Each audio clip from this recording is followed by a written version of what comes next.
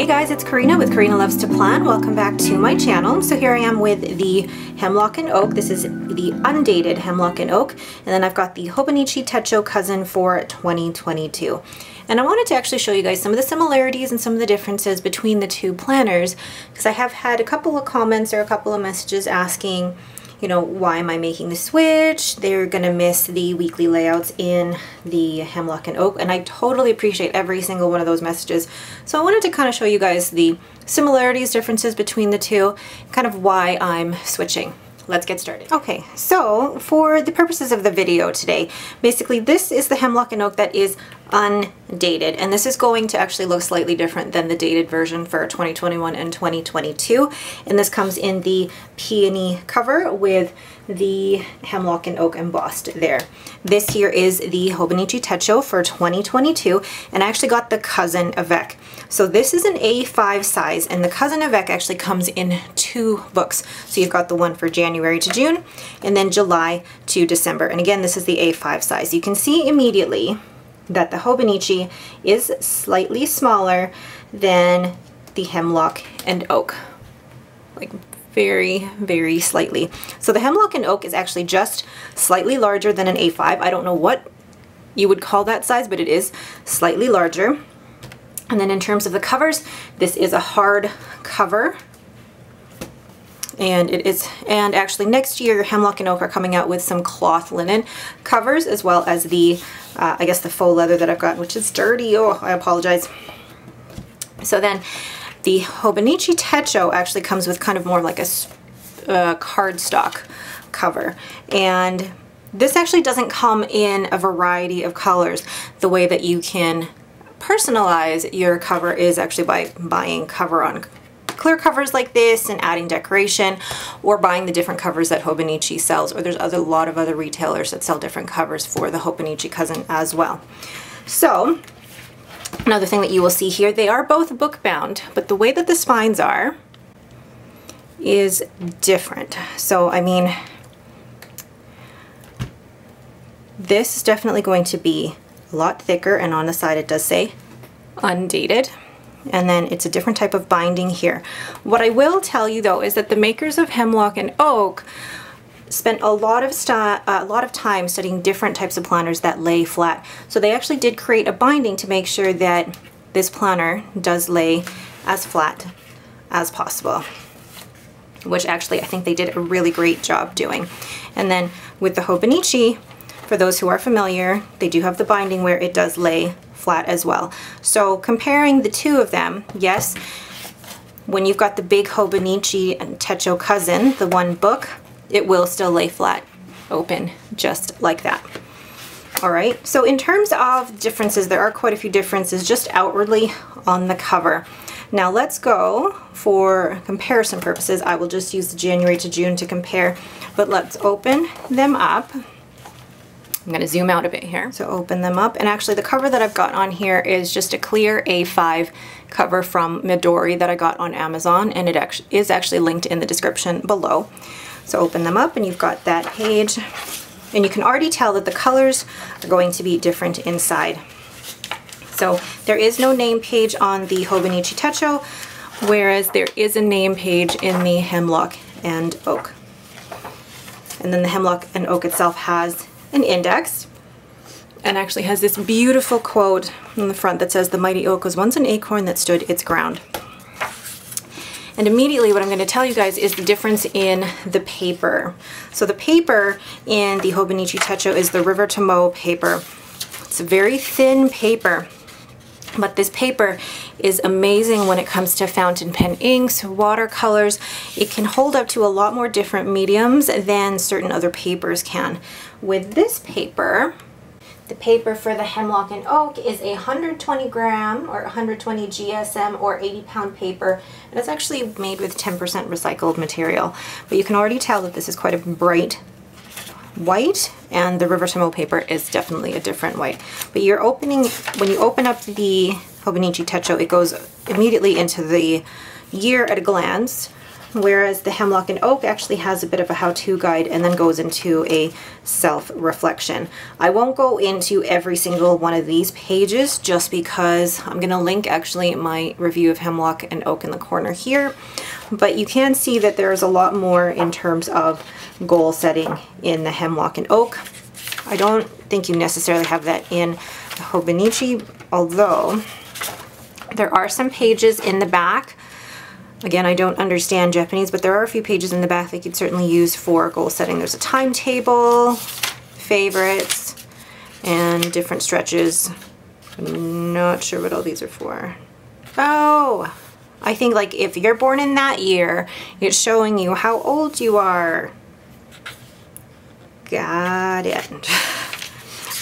Again, different purposes for the planner. Hemlock and Oak is really focused on goal setting and helping you to achieve those goals.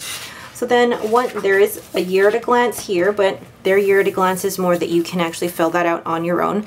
Once again, this is the undated planner, so this may look different than the actual dated planner. Then the year at a glance in the Hobonichi Techo looks like this, and there's definitely different uses for it. So you can use it as a habit tracker, you can use it as kind of an index for your daily pages, whatever you would like. And there's more year at a glance there. So it gives you 4 pages overall for year at a glance, and they give you 4 pages here as well. And then it goes straight to the monthly pages, and it does as well in the Hemlock and Oak, only in the undated. This is a note that I have to make. In the undated Hemlock and Oak, all the months are together and all the weeks are together. In the dated, it is not that way. In the dated, the months are with the corresponding weeks. Whereas in the Hobonichi Techo, it is actually similar to the undated Hemlock and Oak, where all the months are together, all the weeks are together, and then all the dailies are together. So you'll see the month here actually has 2 pages. So let me go to a blank one here. They have the goal setting page, so you have the space to plan, you can set your goals, and then they have the monthly spread. In the Hobonichi Techo, it is just the monthly spread. You can tell I'm pre-planning already. Just the monthly spread. And I'm hoping to use this as both, you know, a social media planner and possibly as a gratitude spread, because now I'm hoping to use this as my journal with the daily pages, so I'll need room for my gratitude. So after all of the monthly pages, there is actually a year-end reflection, but actually after the Hemlock and Oak's monthly pages, now in the effect, the monthly pages only go to actually the end of July in the first book, and then it goes straight to the weeklies. Here you have your year-end reflection, looking ahead, and then it goes into the weeklies. I'm going to show you a blank, let's see here, a blank weekly between the Hemlock and Oak and the Hobonichi. So now actually let's put these together so you guys can see the side here. So down the sidebar, maybe let's do it like this and zoom in. Okay, so down the sidebar here for the Hobonichi, you do have the year as well as what month. December and January, and then which week it is as well. Because this is undated, you don't have that here in the undated Hemlock and Oak, but you do have room to write down goals and values, and then actually quite a bit of space here down the sidebar where I was using it for habit trackers, which I will be doing the same thing, using these for habit trackers as well. And then if we move to the actual day with the Hobonichi, all the days are up at the top, and then there's a space underneath, just like in the Hemlock and Oak, that you can, I don't actually use that space underneath the Hemlock and Oak, but people use it for tracking the weather, specific work shifts, things like that, or things that stick out for the day. With the Hobonichi, their timing starts at 5 in the morning and goes all the way until the last number you see here is the 4, but then it goes till 5, so 24-hour clock. Whereas with the Hemlock and Oak, it starts at 6 and ends just after 10, and then there is space down here. Now, the way that I was using this was definitely time blocking, but then the space down here I was using for tracking my steps and calories burned, as well as planning my meals. I'm not going to be doing that in the Hobonichi cousin. I'm going to be using this for time blocking and probably let myself decorate a little bit more down here. Still haven't figured out where I want to put my steps and calories, but I will talk about that in a little bit. So really, the way that I'm going to decorate the Hobonichi cousin, the weekly spreads anyway, are going to be very similar to how I decorated the Hemlock and Oak. And the reason that is because the way that I'm using these planners actually isn't going to be that different. I will still use the time blocking mechanism here. And actually, as you can see, like for example, this week's spread has actually been using a Hobonichi kit from Let's Plan It. So with the beauty about the Hemlock and Oak is that you can actually use either Hobonichi kits or regular vertical kits in here, and it will work out beautifully.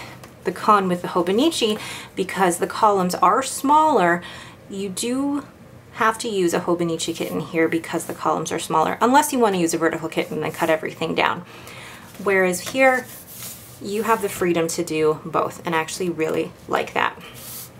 So then with the Hemlock and Oak, you just do have all of these weekly pages, and then at the back you have a few notes pages, and then that is the back of the planner. Whereas with the cousin, you get to, for the for the avec anyway, you get to the last week of June, and then it says turning the page to a new year, and then you have daily pages. And these daily pages are the main reason, well, one of the main reasons that I want to switch to the cousin. I love the amount of space that is in here for journaling. I can use this part. I won't use this for time blocking. I'll use this for to-do lists. I will track my food down here and then use all this space for journaling. And I have seen a lot of people such as Helen from the Coffee Monsters Co., who is a great example of how she makes this work functionally. And then I'm gonna love the fact that everything is just one book. I won't have a journal in a separate planner. I won't have my schedule in a separate planner, my fitness in a separate planner. It will all be within one book, and I cannot wait to see how chunky it's gonna be. So then again, with the Cousin Avec, you have the daily pages that go until June 30th, and then you have notes pages in the back. Not a lot of notes pages, like literally 4, and then you've got, I want to call them the admin pages in the back. You've got a little bit of graph paper if you want to graph progress, timetable. So this is a good idea for kids' schedules. Favorites, you can track TV shows, music, movies that you've watched, things like that. My 100, I don't know what I want to use this for. What are you guys' ideas for using this? And then I have no idea what this is. But it's so interesting to see this.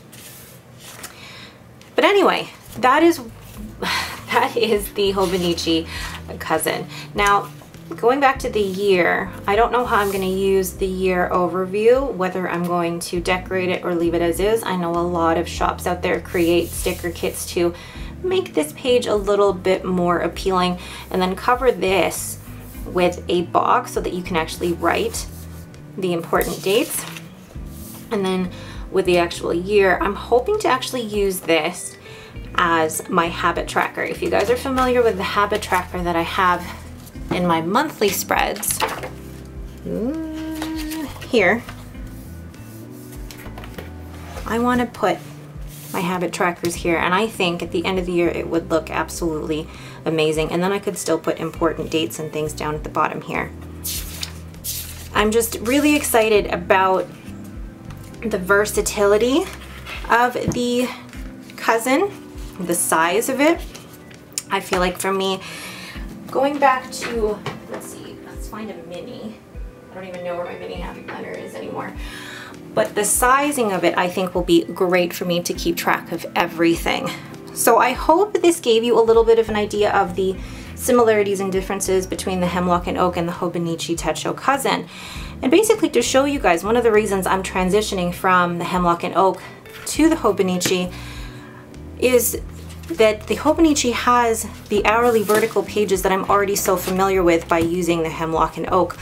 But again, the main reason, or really one of the two reasons that I'm moving to this particular planner, are the journaling pages in the back and the paper.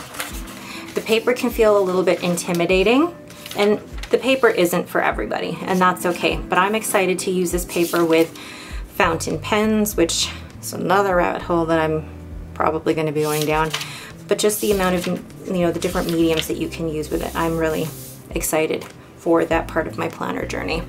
All right, so that is it. I hope, again, gave you guys some insight into that. If you have any questions, please leave them down in the comments below. I still do have a link for Hemlock and Oak, Karyna10 for 10% off your order. I love supporting a Canadian company, so please, by all means. All right, thanks again, guys, for watching, and have yourselves a great day.